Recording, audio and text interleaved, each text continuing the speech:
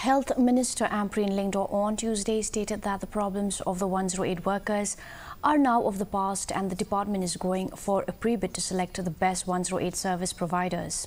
She said that the department has looked at enumerations of ambulant workers, their job profiles and the leave facilities.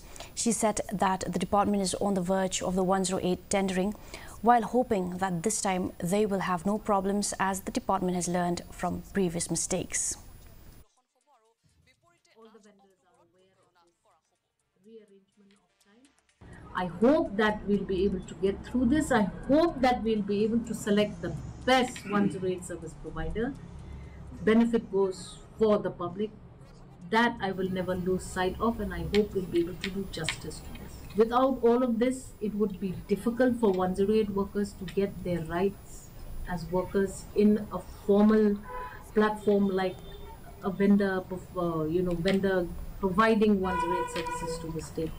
I'm happy that we were able to take that forward and allow them at least minimum rights and privileges. The KSU on Wednesday met Governor Chandra Shekhar